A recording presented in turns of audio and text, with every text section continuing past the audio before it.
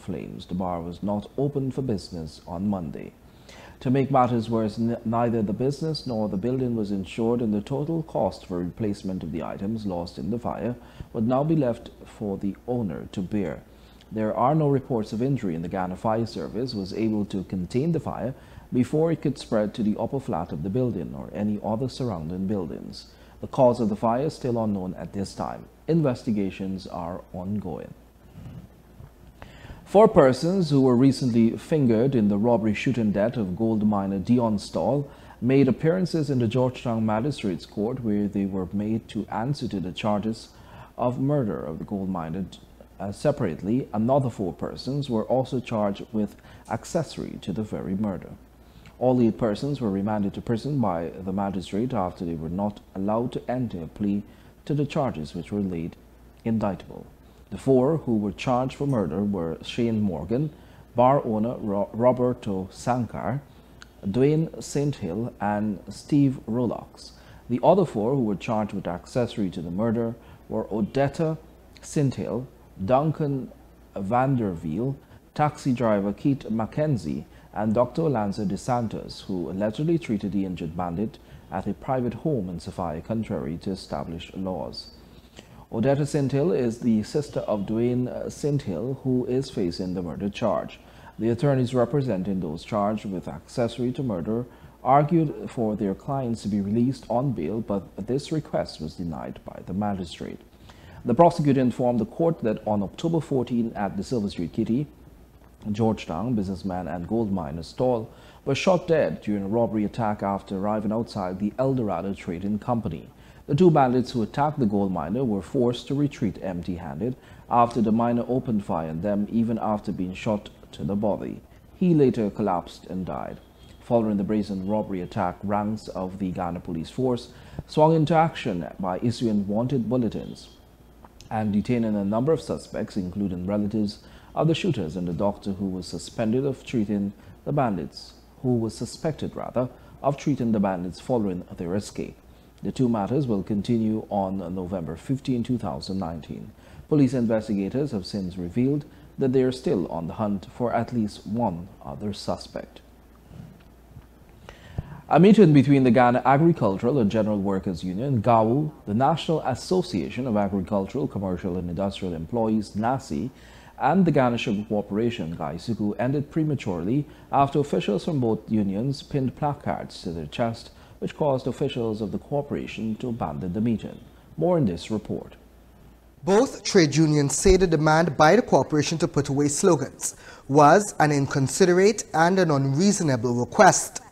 The meeting had representatives from both unions, along with GAISUCU's Chief Executive Dr. Harold Javis Jr. and Finance and Marketing Director Paul Bim, among others.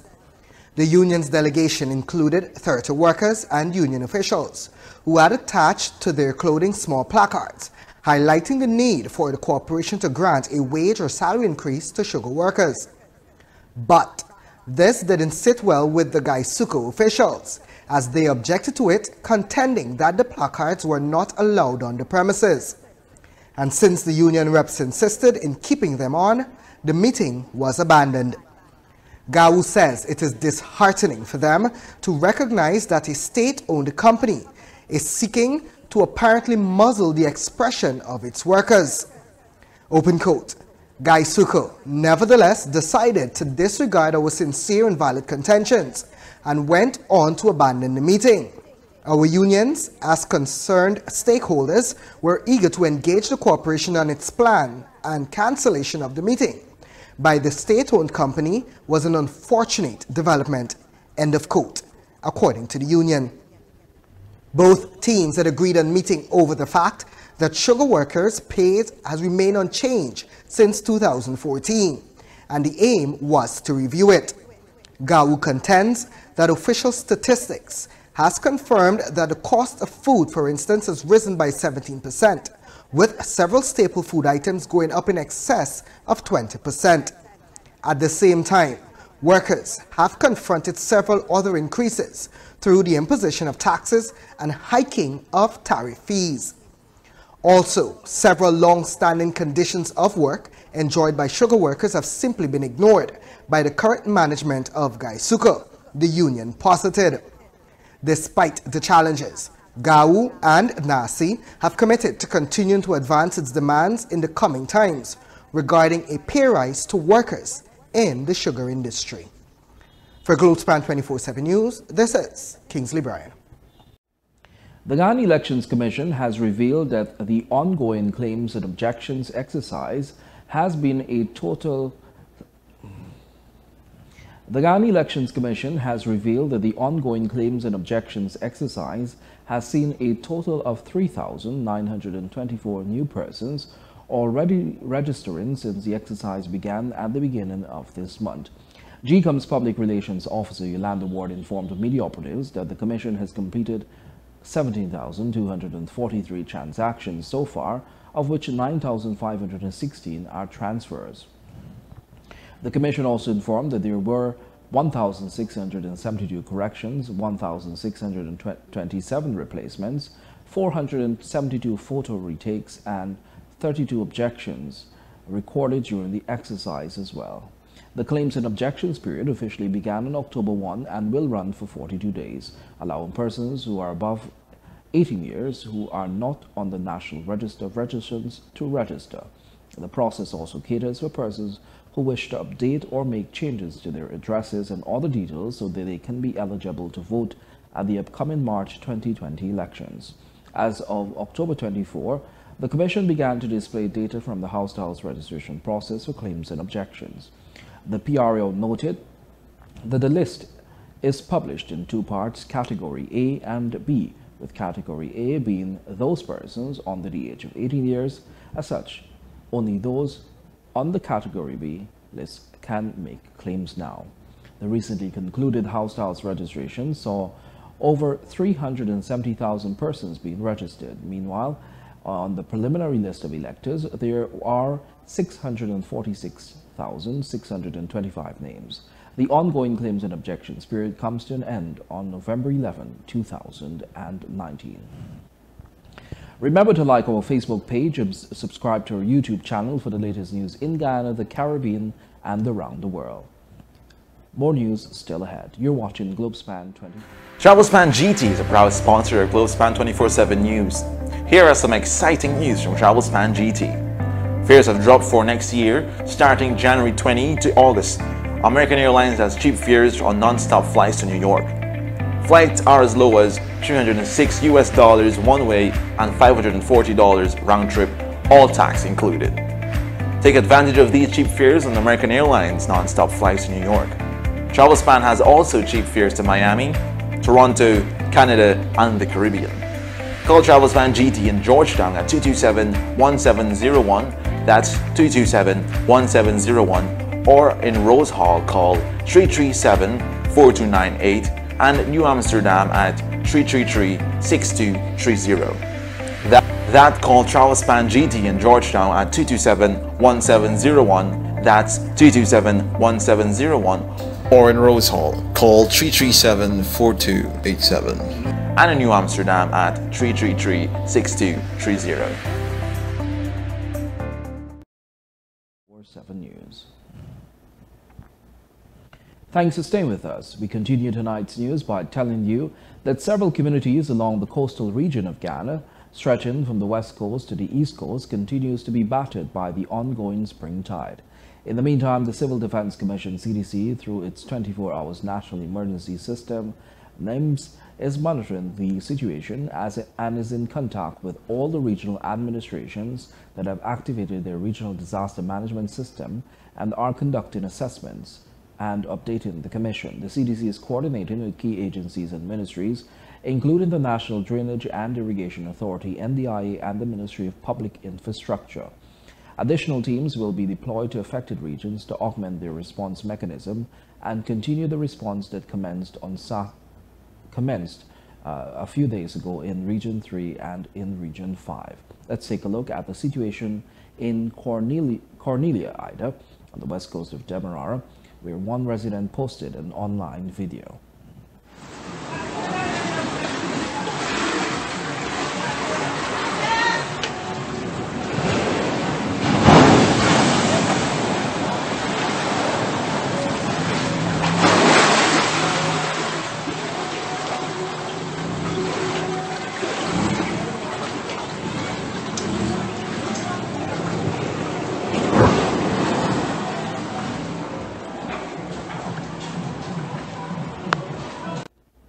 The above normal high tides are expected to continue tomorrow. And in other news, 3 individuals, Shane Morgan, called Demon, male Negro, 38 years, a laborer of Lot 45, East La Penitence; Duncan Vanville, called the Black Boy, male Negro, age 39, a laborer of Lot 741, Chesterfield, Savia; and Yoganan Bastio, male East Indian, age 30 years, a taxi driver of Lot 66 North Savia East Street, Georgetown, were all arrested on October 15 and charged today with robbery under arms, contrary to Section 222C of the Criminal Law Offences Act. Committed on Young Kwan B, which occurred on September 30, at Robb Street, Georgetown. They appeared at the Georgetown Magistrates Court, number 1, before Chief Magistrate Ann McLennan, who read the charges to them.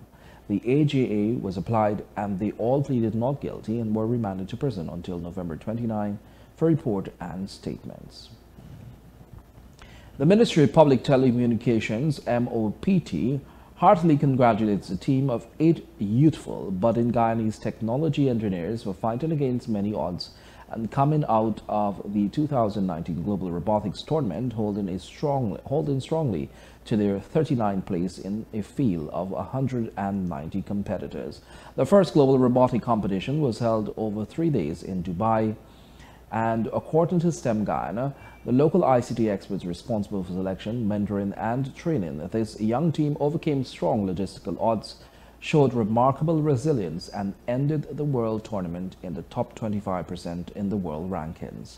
The MOPT has been partnering with STEM Ghana since 2016, when Ghana's evolution towards a digitized nation gained serious momentum. STEM Ghana has since attracted partners in other governmental agencies as well as non-governmental organizations. Since then, and in keeping with the national objective to ensure that Ghana's children have access to every available facility to become tech-savvy, Minister Catherine Hughes has been presenting robotic kits with workbooks, stationery, and other material to STEM Ghana, to robotic clubs in the primary and secondary schools, community groups, and libraries. Team Ghana comprised youths of Hague, West Coast, Demerara, Tamiri, Enmore, and communities in Georgetown. STEM Ghana's partnership with the Ministry of Public Telecommunication also allowed a team of robotic tutors to utilize community ICT hubs, with which the ministry has equipped with Wi-Fi connections and computers for training.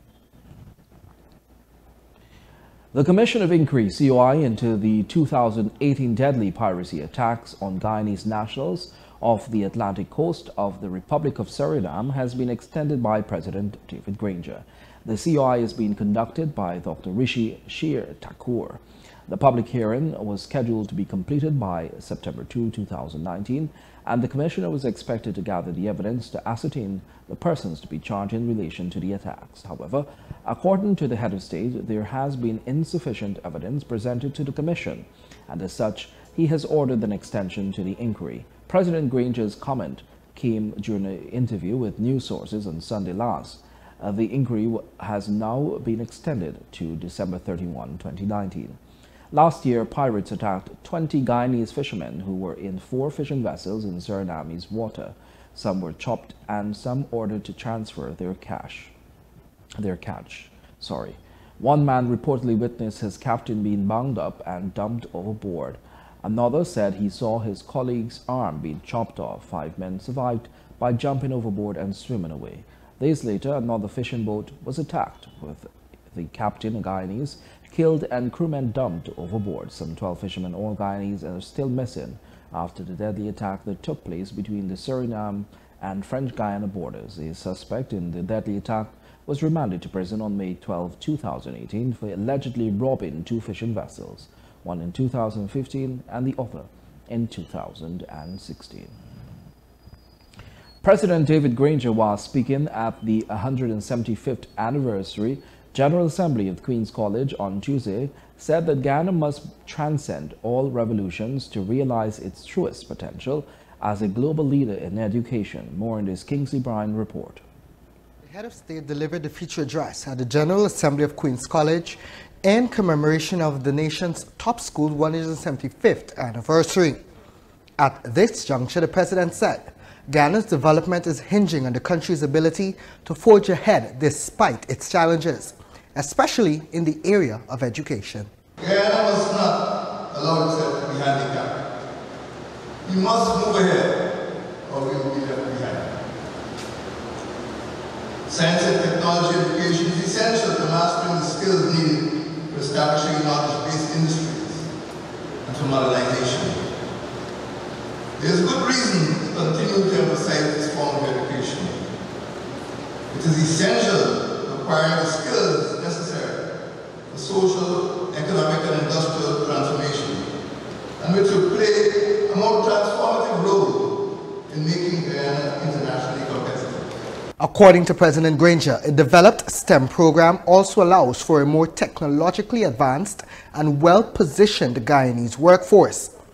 He said, while many advancements have been made, Ghana should still be in building mode to effect true transformation. Ghana still needs and will continue to need new skills to populate the occupations in the green environment, in the petroleum sector, and in digital economic sector. Ghana will need an A to Z of scientists, from agronomists and architects and biologists and botanists, chemists, doctors, engineers, all the way down to physicists and zoologists.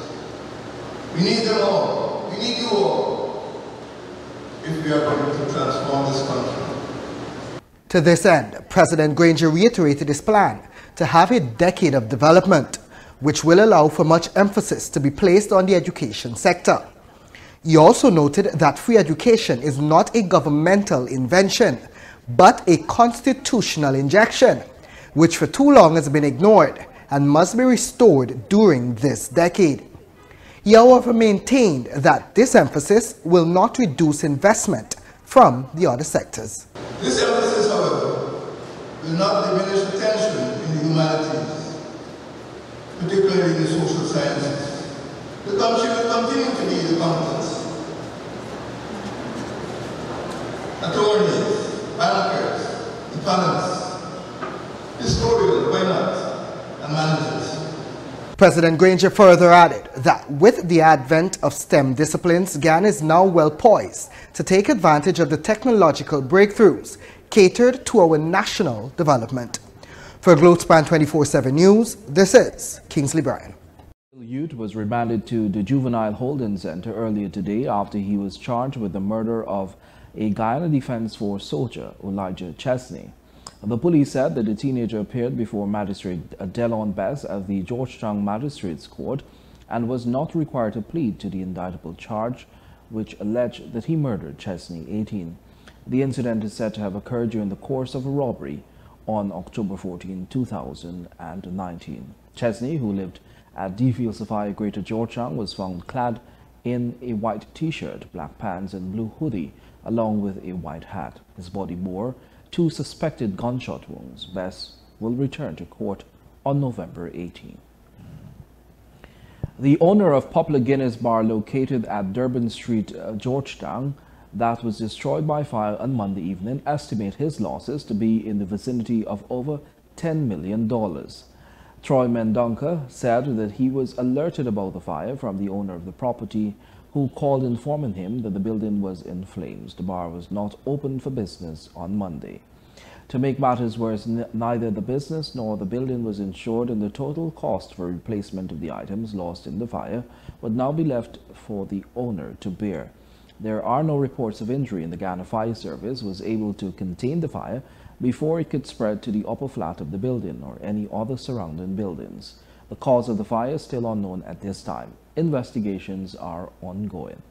The Guinness Bar located at Durban Street, Georgetown, that was destroyed by fire on Monday evening, estimate his losses to be in the vicinity of over $10 million. Troy Mendonca said that he was alerted about the fire from the owner of the property, who called informing him that the building was in flames. The bar was not open for business on Monday. To make matters worse, neither the business nor the building was insured, and the total cost for replacement of the items lost in the fire would now be left for the owner to bear.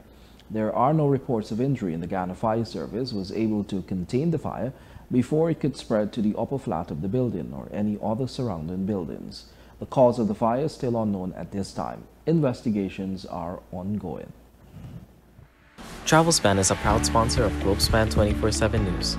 Travelspan has some cheap fares to Guyana on American Airlines flights. Fly from January for $234 one-way and $512 round-trip. Take advantage of these cheap fares on American non-stop flights from JFK to Guyana.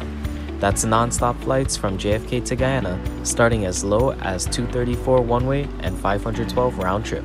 And also has the cheapest fares for Christmas that starts as low as $799 round-trip. Travelspan celebrating 25 years in business with over 10 offices to serve you. Call 718-845-0437. That's 718-845-0437. Or book online at travelspan.com. Book early and save. The Skeldon Hospital has received yet another upgrade with the recent recommissioning of a refurbished maternity ward. The maternity ward was renovated at the cost of $3 million through a successful public-private partnership between the Public Health Ministry and the Florida-Guyana Hope Incorporated and their local counterparts, Guyana-Florida Hope Incorporated. Head of the donor agency, Mohammed Yassin, said the project, while initiated in January, actually got underway in March of this year. The goal, he noted, was to provide a more comfortable space and privacy for the expectant mothers who use the facility. The new maternity ward is equipped with 5 beds, 5 recliners, fully air-conditioned, 5 bedside cabinets, and a private bathroom. The Skeldon Hospital has seen a rise in the number of patients and is expecting to see a further increase given the upgraded maternity ward. According to the doctor in charge, Dr. Ryan Campbell, the Skeldon Hospital treats an average of 40,000 patients annually between the villages of Eversham on the quarantine to as far as the remote indigenous communities of Oriala and Siparuta in the Quarantine River. He also highlighted that from 2016 to present, the hospital has admitted over 450 maternal patients with over 320 successful deliveries and 149 transfers, and since 2017, the hospital has recorded 0 maternal and 0 stillbirths. He noted that the partnership with the donors and the hospital not only seeks to provide upgraded infrastructure and service delivery, but also a relaxed environment for the maternity patients. Join us after these messages for more news with... To keep up with breaking news in Guyana, the rest of the Caribbean, and on the international scene, like, follow, and subscribe to Globespan 24x7's Facebook and YouTube news page. Join the conversation, get live news on the go, and news and details right here on Globespan 24x7 News. And now for the news in detail. 5 years after Nicole Jagan mysteriously disappeared while on her way to hairdressing class, her younger brother, Andron Jagan, has also gone missing from a supermarket in South Trinidad. Police did not report whether the 2 cases are connected, but an investigation has been launched. Police said Andron's disappearance was reported to them by his mother, Vicky Bagwandas Jagan. The woman reportedly told police her son left for the supermarket but did not return. Meanwhile, reporters said that the teen's father, who is separated from Bagwandas Jagan, said he did not believe his son was missing. He said the police never visited his home to interview him, and he was unsure whether or not his son was actually missing. Nicole went missing on February 10, 2014. Police said they suspected a Venezuelan link in her disappearance because the family received midnight calls from a number in Venezuela for a month after the mysterious disappearance. And Chilean President Sebastián Piñera has said that he will be making changes to his cabinet as part of an effort to suppress mass protests which have taken over the country. He announced that 8 ministers, including Interior and Finance, will be replaced. The move comes 2 days after Mr. Piñera put the entire cabinet on notice. Despite the announcement, protesters have again clashed with security forces today in the center of the capital, Santiago. Reports are that dozens of firefighters are also tackling a huge fire in a shopping center near the presidential palace in Santiago as well.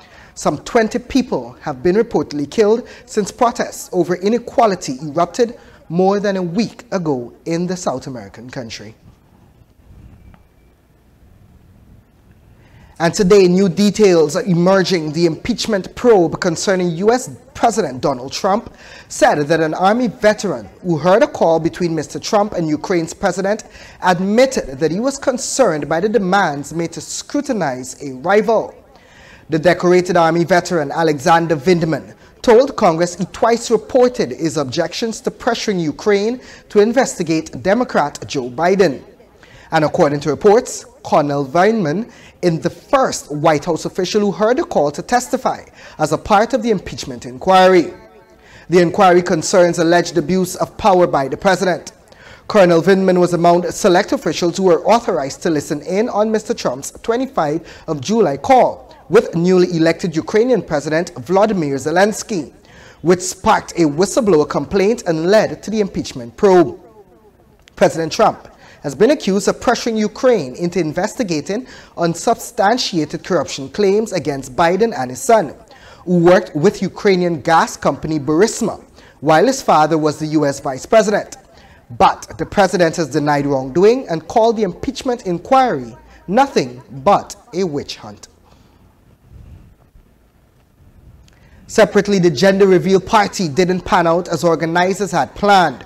Instead, an explosion at the bash killed a 56-year-old Iowa woman.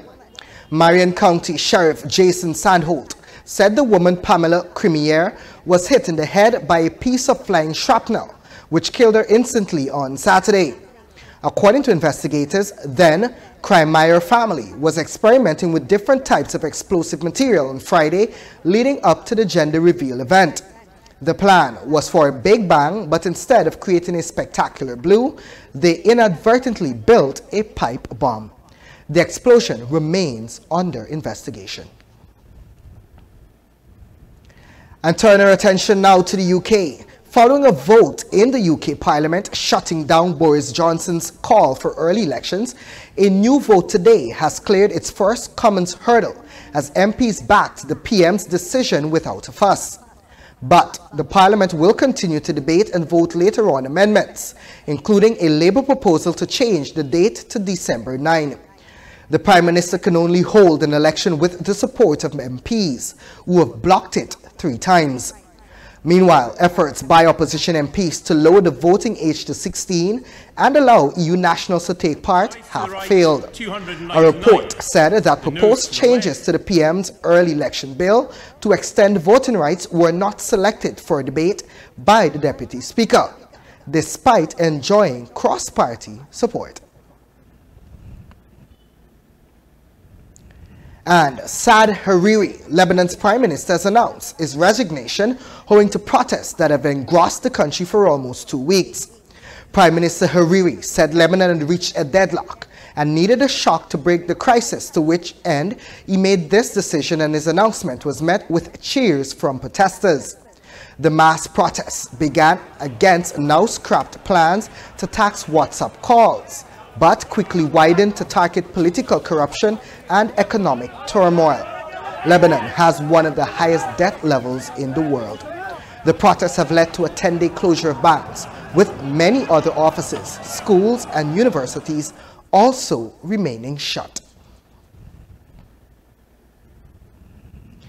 And we tell you now that some 37 people have died and hundreds feared trapped underground after a landslide hit a city on Monday in the west of Cameroon, according to officials. Reports are that rescuers have been looking for survivors in the remains of houses flattened by earth, dislodged after heavy rainfall.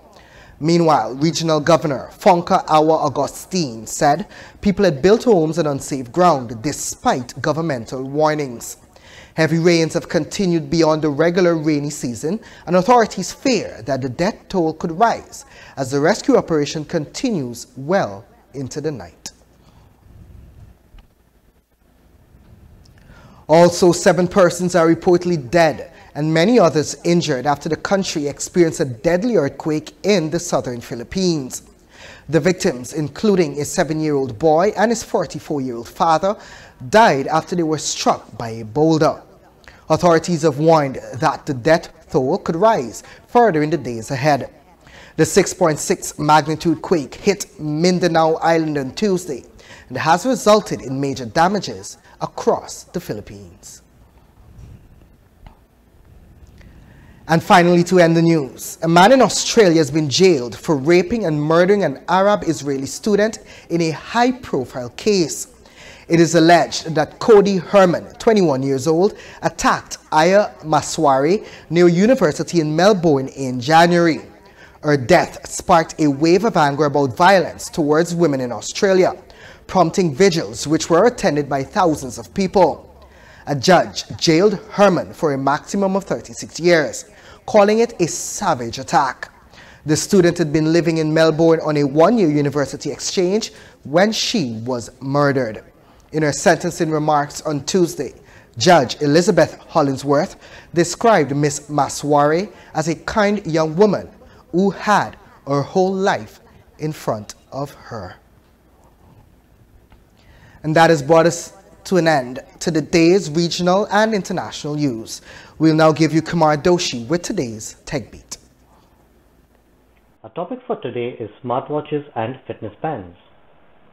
A smartwatch or a smart wristwatch is a wearable computing device marketed as much as a cell phone. With a glance, it gives atomic clock accuracy and allows you to read your text messages in a device that is always at hand. A smartwatch includes a variety of features such as a watch, cell phone, calculator, camera, GPS, micro SD card, touchscreen, and rechargeable battery. Apple, Samsung, Sony, and other major players offer smartwatches on the consumer market. An activity tracker, also known as a fitness tracker or fitness band, is a device for monitoring and tracking fitness-related metrics such as distance walked or run, calorie consumption, and in some cases, heartbeat. Here are some of the similarities and differences between fitness bands and smartwatches. Here are some of the things you can do with smartwatches and fitness bands. They display notifications to alert you of important events and activities. Beyond displaying notifications from your phone, a smartwatch is only as good as the apps it supports. Apps ecosystem vary and they are tied to either Apple or Google's environment. Most smartwatches paired with smartphones can manage media playback for you. They also include a heart rate monitor and a pedometer to help you track your workout. Most smartwatches also include a GPS tracker for tracking your location or receiving location-specific alerts. If you are a hardcore athlete, a dedicated fitness band is likely a better choice than a smartwatch. Here are some of the sensors found on smartwatches. Accelerometers are table stakes in wearable games. They measure body movement to track your steps and sleep pattern. Gyroscopes measure rotation for a variety of purposes. They feed data into exercise tracking algorithms and can sense when you are turning wrists to look at your watch face, thus waking up your display. The heart rate monitor can measure heartbeats and also warn the user if the heart rate spikes to a dangerous level.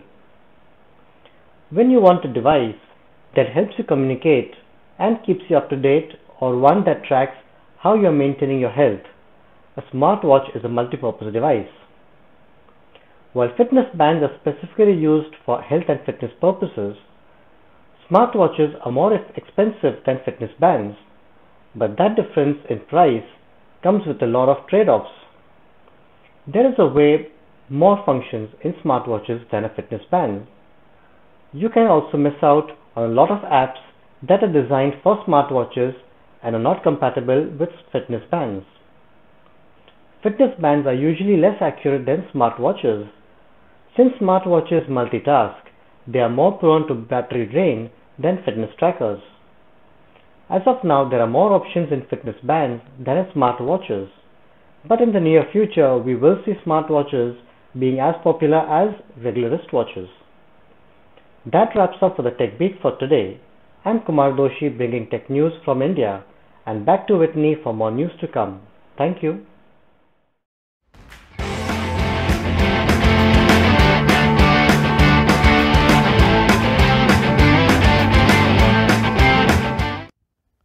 Thanks. Here's a look at what's happening in sports.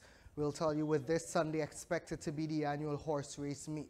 More sponsors have come on board with the organizers for the Nand Prasad and Company Mega One-Day Sprint Classic Horse Race Meet. Apart from the main sponsors, Banks AH Limited and Trophy Stall, the other sponsors throwing their support are Pune Pharmacy, NTN Television Station, rice owner M. Rahim, businessman Cyril Singh, another rice farmer N. Rupnarayan, and the NPG Packaging and Plastics Inc. The event is promoted by the Sky Plus Incorporated Promotion Group and will be held at the company's racing facility at number 36 Village, Macedonia Estate, Quarantine, Babis. More than 30 horses have been registered so far for the event.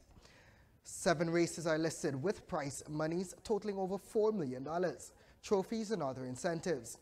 Races will be contested over 880 and 660 yards.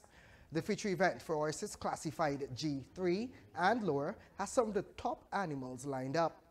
The race for animals classified J and lower has the likes of Uprising King, Awesome Banner, and Plain Land in contention.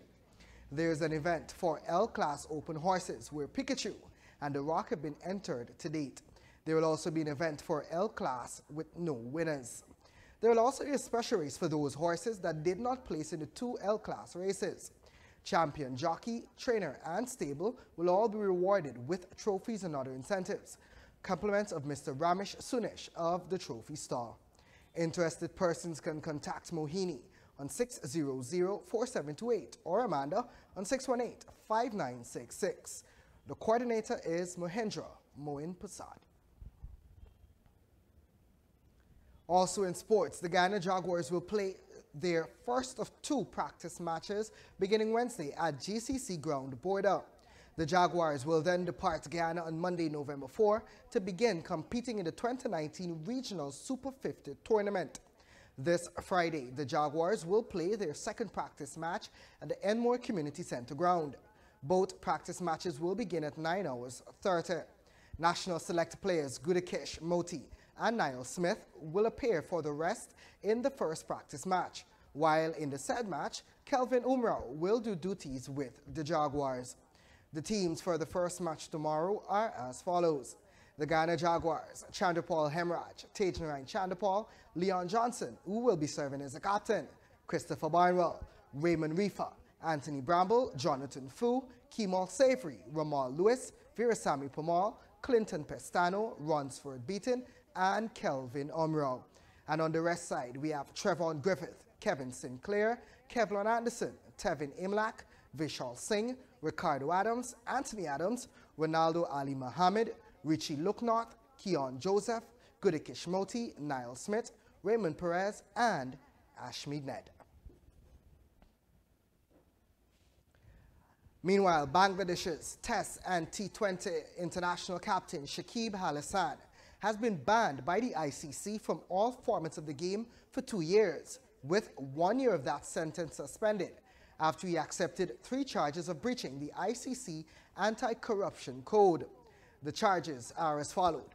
In the first instance, he breached Article 244, which is the failure to disclose to the ACU full details of any approaches or invitations he received to engage in corrupt conduct in relation to the Bangladesh, Sri Lanka, and Zimbabwe T20 International Tri-Series back in January 2018 and or the 2018 IPL. Also, failure to disclose to the ACU full details of any approaches or invitations he received to engage in corrupt conduct in relation to a second approach in respect of the Tri-Series in January 2018. And finally, failure to disclose to the ACU full details of any approaches or invitations he received to engage in corrupt conduct. And that was in relation to the Sunrisers Hyderabad versus the Kings 11 Punjab match in IPL 2018 on October 26, 2018.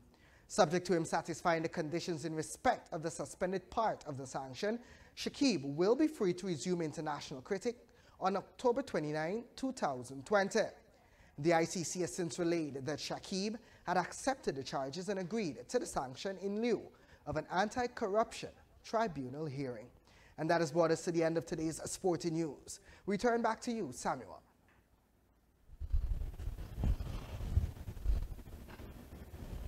Welcome back. Thanks for staying with us. Before you go, here's a recap of our major headlines. 8 remanded for gold miners shooting, 4 charged with murder. Over 3,900 new persons registered in ongoing claims and objection exercise. And meeting between Gau Nasi abandoned over pinned placards. Also, President Granger addresses 175th anniversary of Queen's College. And Skeldon Hospital recommissioned with new maternity ward. Thank you for watching Globespan 24x7 News. On behalf of myself, Kingsley Bryan, the teams and technical team in Guyana, New York, and India. Until next time, do have a great evening.